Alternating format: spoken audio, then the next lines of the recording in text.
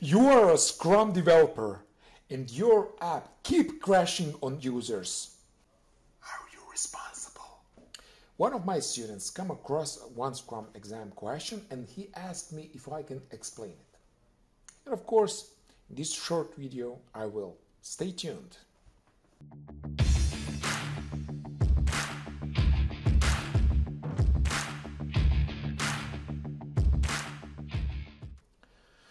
Now let me give you more details about this question. Daniel is a new developer in the Scrum team and he manages to complete a task that meets the definition of done even during his first week in the company. When the product owner releases the increment, it broke something in the client's domain. So what is the true? Choose all that apply.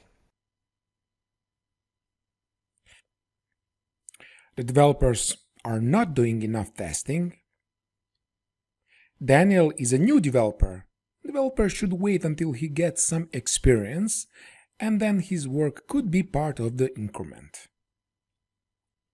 The developers don't have a good enough definition of done.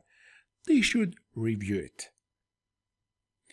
The definition of done creates transparency by providing everyone a shared understanding of what work was completed as a part of the increment. An increment is concrete stepping stone toward the product goal. Now let's see correct answers and then I will provide you an explanation for each of them.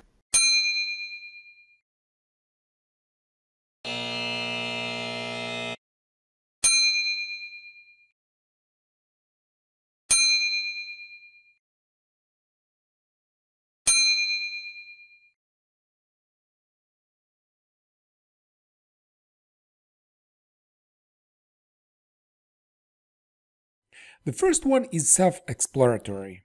Because the increment is broke something, the developers are not doing just enough testing to cover everything that they should.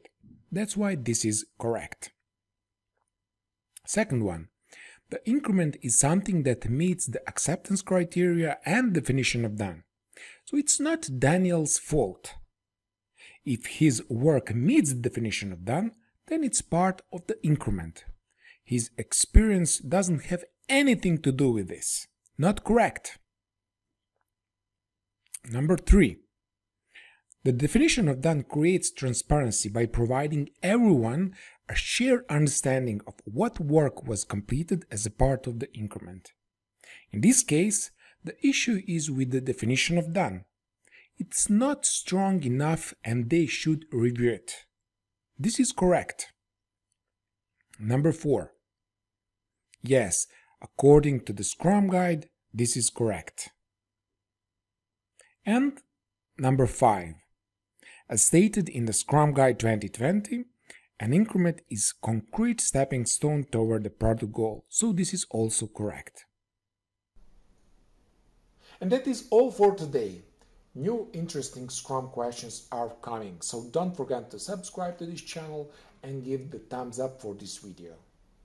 And if you're interested to learn how Scrum works in real life, check the first link in the description.